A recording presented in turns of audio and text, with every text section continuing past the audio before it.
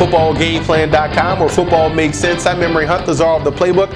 Bring you an FCS matchup presented by collegesportingnews.com between the Montana State Bobcats and the Montana Grizzlies. Now let's look at Montana State in this ball game, and you look at their defensive line having to reestablish the line of scrimmage versus Montana. You can't allow those offensive linemen to fire off the football, and that just gets that Grizzlies ground game going. You got to reestablish the line of scrimmage in order to have success.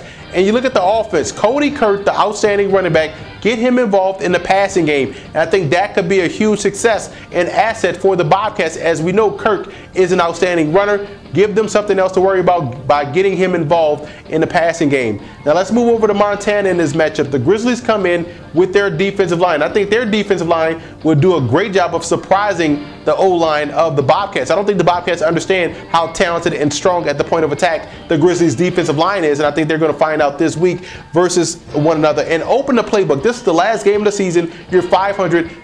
Don't hold anything back. Trick plays, going forward on fourth down. Do what you have to do to win this ball game and to put a knock in the armor of the Montana State Bobcats. And punter Steven Shaw will probably be a key in this ball game. You have to make sure you put the Bobcats in backed up situations, backing these guys up, and it gives your defense that confidence and also keeps them fresh and ready to get after the quarterback. Huge game right here, big conference battle, big rivalry right here between the Bobcats and the Grizzlies. I like Montana State to win this ball game right now. Quarterback play, offensive line play, D-line play, way too much for the Grizzlies to handle.